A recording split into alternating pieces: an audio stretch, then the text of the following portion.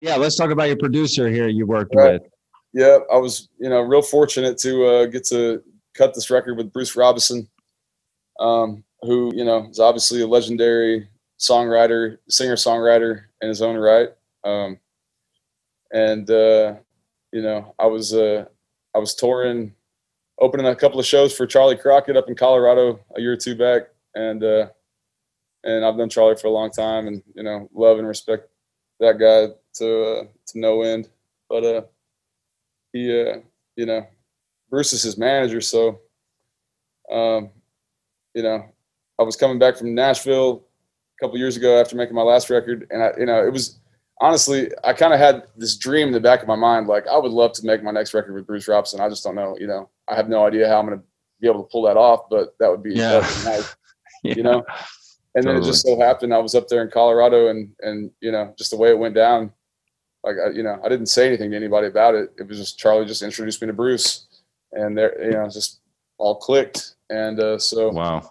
and then after we played the shows and stuff, and Charlie and I were kind of going back and forth about our plans for the future, what he things he was working on, and talking to him about what I'm working on. He's been a great just resource for just strategy, and he's a brilliant dude. So, but he was like, yeah, man, if I was you, I'd think about cutting my next record with Bruce.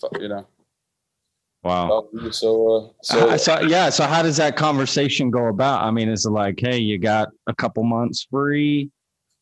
Let's do this. Here's $50,000 in a briefcase. Yeah, I don't know, like, that's probably the way it used to work. I don't know. Yeah, it was. I mean, it went like this. I had a couple ideas for who I wanted to work with and how I wanted to do my next album, and then Charlie texted me and said, "Man, I think you should think about working with Bruce." I was like, "Yeah, man, that would be probably a great thing for me." So then Charlie sends Bruce my last record. A week or two later, they set up a phone call. Bruce calls me, like, "Hey, man, listen to some of your stuff. You have good songs, like your voice. What do you want to do? Send me some songs." So then I send Bruce some songs, and gives me a couple tunes in particular he picked out of the pile that I sent him. And then a couple weeks after that, I went out and had my first kind of sit down talk with him, and took my guitar and sat and played him just a bunch of different songs, and just got kind of better acquainted.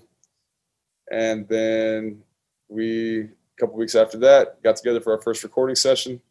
Started out just me and my guitar, cut one song first day, kind of got a feel for the studio, a feel for the process out.